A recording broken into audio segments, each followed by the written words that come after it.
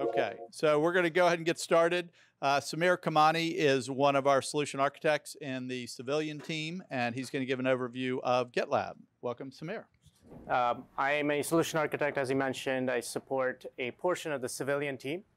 My background is software engineering, so I was a developer, propeller head for many, many years, and I came through the ranks of doing waterfall many, many years ago. And I remember distinctly about 4 years back when a project manager sat me down and said, oh, this is great. We've got this wonderful project plan where you've got your development, your test, your production stuff, and it's all waterfall. It's awesome.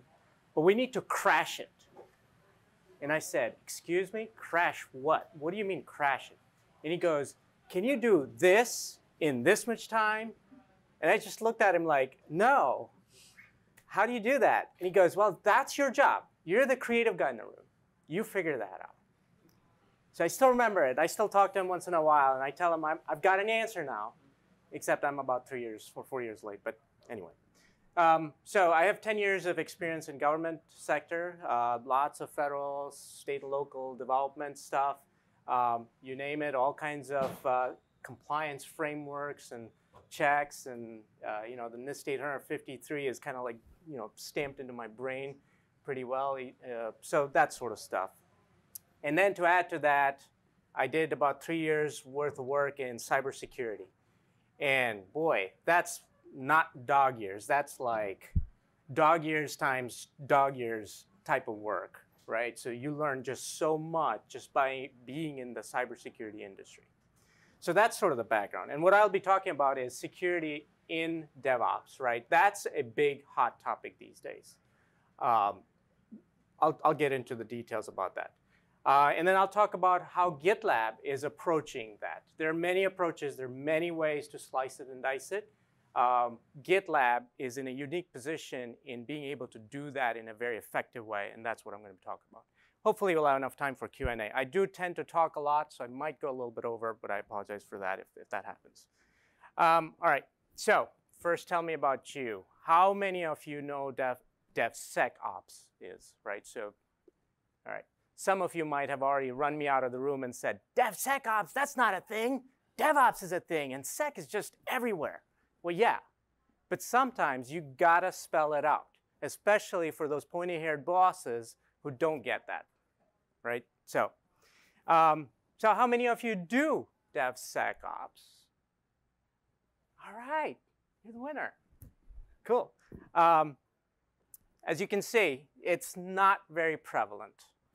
How are you performing application security in your process? Is it happening during the development lifecycle, or is it this wonderful jet engine that's just flying through? Your developers are just churning out code, and screeching halt, security raises up their hands, goes, you got stuff in your code you got to go fix. Now your project's like 5 years behind because you can't get it out, right? So that happens a lot. And then predominantly, what tools are you using? So let's kind of do a poll. How many of you are using one tool to do your DevSecOps? Okay, how many of you are using 2 tools to do DevSecOps? Oh, that's good. You're doing pretty good. So which tools do you use, by the way? That's just the security tools. Right. How do you do your DevOps?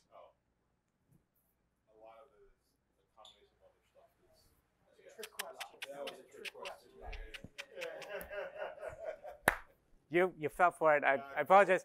I probably owe you a drink for that. Yes, you do. All right. So we did a survey very recently. GitLab did one. The survey results are posted on our website. You can see it. But basically, what we found, and this is a global survey, right? So this is all across the world. Federal isn't terribly far behind, but they're catching up. So some of these numbers don't exactly apply to federal, but they're getting there. What was found was that DevOps is being adopted very quickly. People feel like they're getting a lot of visibility by doing the DevOps model They are able to deliver applications faster. They are able to deliver more and more faster. So continuous deployment is becoming real. So there used to be a time when all this stuff would be developed very quickly, and then it would go and sit on somebody's desk for some approvals, and then there would have to be documentation upon documentation needed to be written so that a deployment team can deploy the thing. And that's all churning out, right? So now that's all coming out real quick. About 45% of the respondents said that they're doing it, at least somewhere in the organization. So that's good. And generally, that's tied to the mobile side of the world, right? Because mobile tools tend to be more around the DevOps model. Security is still a problem. About 50% of the respondents said, well, guess what? Yeah, we're developing quickly, but security is coming up and biting us in the back end after we've actually done our development. So that's a problem. And then what that leads to is that developers have forgotten what they're doing. There's context switching. They have to fight with security to talk about why did you write this piece of code? Because it's all history. It's all forgotten. Security is not even aware of why this was written. They just care about, well, it's broken. Well, there's some vulnerability in there. You got to fix it. It's a lot of work and talk. Remote work, obviously, it supports efficiency. So people who do a lot of remote work, take that to your management team because they need to implement this more and more frequently, is to do remote work. And then testing is hard, which we all know it's still hard. It's going to continue to be hard because of the way that testing is carried out. And there are many solutions out there for it. So this is kind of the security landscape, right? You have static analysis that has to be done. And a lot of people do light analysis in their integrated development environments, which isn't generally very security focused. It's more quality focused. Then it gets put into this code repository where suddenly these bigger tools get involved and they do the security. And the bottom is kind of the landscape as you see today, is you get all these different tools and technologies that have talked to each other, and each security report is in a separate tool, separate silo of its own. So think about it. You get security involved earlier in development cycle. It's still not easy for them, right? So for every one developer, how many security people are generally in an organization? Think about that concept. And then think about how many tools they have to deal with as opposed to a developer has to deal with. Developer just has to do their development work, right? So generally they have one, maybe two, maybe three tools. Security has to think about, organizational security. They have to think about, network security. They have to think about application security. They have to think about monitoring. They have to think about, responsiveness. I mean, there's a lot of stuff going on for them. And then in front of them, now you throw 4 or 5 different tools just to do one piece of security, and they go, oh my gosh, my work is just too much. They're overloaded, right? Now, zoom out a little bit more. Kind of to my point about how many tools are you using. This is what the current infrastructure looks like. You've got your, name it your tool. And now you have to integrate it. You kind of have to have versioning of the tools and the knowledge about which tool changed in what version. How does that connect to this other thing? What does that plugin look like? Oh, that's a free plugin that somebody wrote and is no longer supporting. How do I, what do I do? It's madness, madness. So that's where GitLab comes in. And many of you who are using GitLab probably have seen a lot of this. So just show of hands, how many of you use GitLab just as source code management tool? There you go. All right? There's so much more in GitLab that you could be using it for, right? Source code management is just one piece of it. But the biggest benefit is, even if you're just using GitLab as a source code management, the fact of the matter is that as part of one single application to do other things, while some people may say, well, it doesn't compete against this very specialized tool that does blah, blah, blah for me. Well, yeah, but guess what? It's not the cost of the tool, of how many features it has or function it has. How much is it costing you to have that tool in your environment, right? That's the question there. Tool tax. I think it's Forrester, I think, had that terminology. So tool tax. It costs money. It costs time. Think about if that money is freed up from that infrastructure side of it, that could be used for your project to do other better things. So this is just another slide showing you a little bit more about that. Basically, our vision is to try and encompass as much of the breadth with the depth and provide you the ability to do more and more just from one application. So you're not switching context. You're not going to 5, 10 different places to do this stuff. Right, so we're embracing security in a big way. You've probably heard about the zero trust approach that we have taken for GitLab.com and GitLab as an organization. You've probably heard about the security tools that we are now starting to embed within GitLab. How many of you have heard about that? How many? Okay, 2. All right, cool. So now you've just heard it from me. We are putting security tools in GitLab as one single application approach. Underneath the covers, they may be separate tools that are specialized to do certain things, but we're aggregating stuff and we're bringing it to the front and making it all kind of work together seamlessly. So once again, that one application approach, you don't have to go looking for that plugin and that other tchotchke. It's all baked in, and that's what we're trying to do. So I'll get into the deep dive. So a lot of you who are not aware of the CI/CD capabilities of GitLab, and I'm looking at those people who raise their hands just using GitLab as source code management. There is much more to GitLab, and this is like the most lovable feature that's in GitLab, is the continuous integration, continuous delivery model that we offer. So how does that work, right? It starts out with creating an issue. You create an issue, you write information in there, you provide details to the developer of what you're doing. Some people put user stories, some people put stream of consciousness. It could be anything, it doesn't matter. Then, at some point, the developer realizes, okay, I'm gonna start working on this, and they click the create merge request button, and they start working on the actual problem. Now, some of you who have been in development environment know this. Whenever you're developing, about 80% of the time is in deciding and designing your stuff. And 20% of the time is in turning that into code that actually works. All right, so once you get through that process, you've got your CI/CD pipeline running, and that can be kicked off automatically every time you commit the code.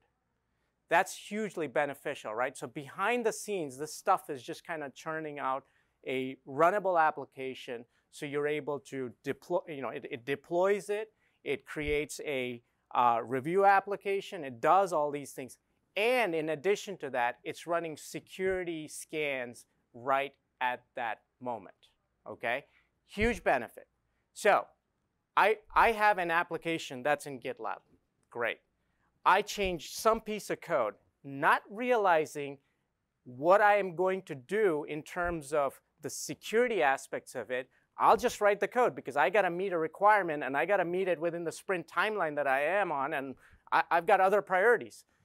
But running it through the pipeline, having that do the scan automatically and providing the result gives me that comfort that I'm not going to suddenly do something that's wrong. Oh, by the way, it also keeps it all in context of what I'm working on. So I just wrote 10 lines of code. I remember that. I went home. I came back next morning, and I see the pipeline run complete, and there's one security issue that shows up in there.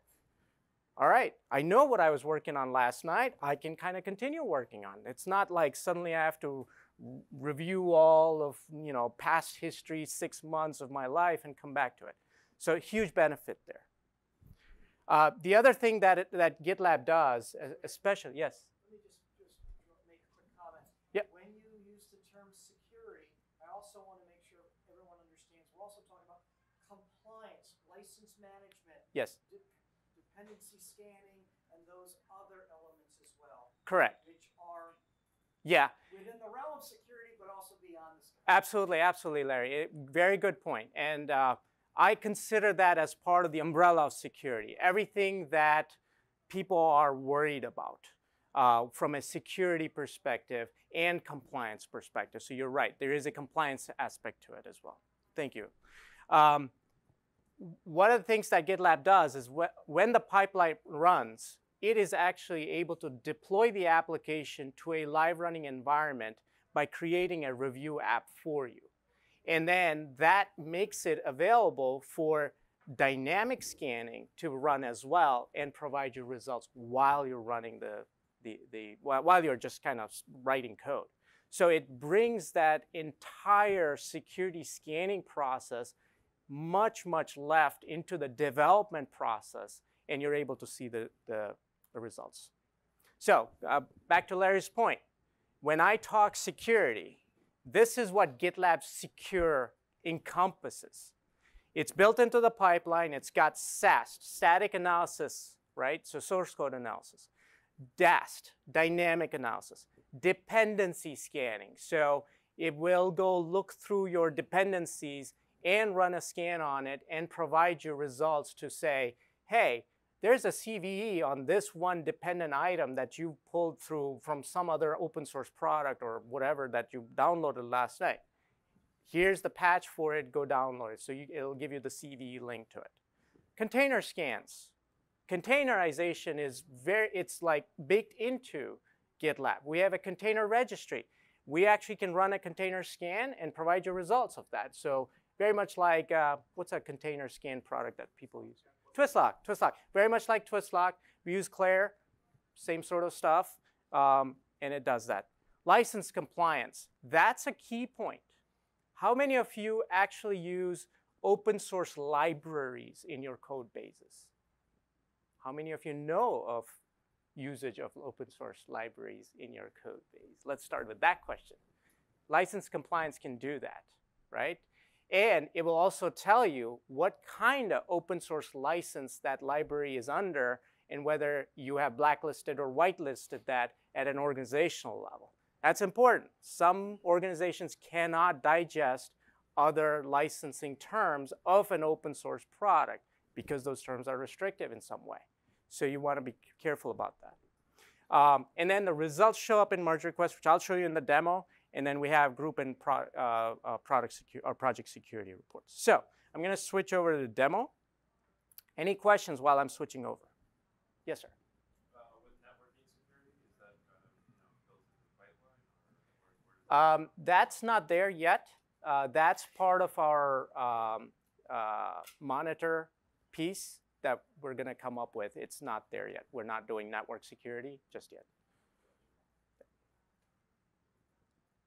All right, so I'll start out with this screen here. How many of you are familiar with the GitLab user interface? How many of you work with it like once in a year? How many of you work with it like once in a month? How many of you work with it every day? All right, cool. So many of you are familiar with this, so this is not news to you. But for those who didn't raise your arms, basically, you have the ability to create group structure. So we can group things in a structural fashion. Think of like folders in your Windows environment or whatever. And you can place these projects or repos, as most people call it, which I don't like to call it repos. Repo is a component of the project. Project is much more encompassing than that. But you can have many of those projects within a group. So I have a group here called Sameer Kamani, that's me. And then I have a Spring group, and these are all my Spring applications. And then I have a Ruby group for my Ruby applications, and so on. I happen to name them that. You could name them by your divisions or your organizational, whatever you want to do, or functions. Now, when I'm in my group view, I have a security dashboard that I can view. So I can click on that, and right there, it gives me a chart. This, I mean, managers love lines and pictures, right? So this is like totally up their alley. It shows them right up front how many vulnerabilities, how many criticals, high, mediums, and lows there are. It shows you how the developers are working through it. So it shows, you know, their downward trend in this example is indicative that somebody's actually fixing some things. And then down below is a list of those vulnerabilities. So I can actually look at what's going on right from this dashboard. Not only do I get the nice pretty graph, but I also can view the results exactly. The other thing I can do is I can sort by project. So then I want to zero in on, okay, which project is actually causing many of these vulnerabilities? Which is the noisy project? Which one do I need the development team to go to training to, right? That's a huge, huge point.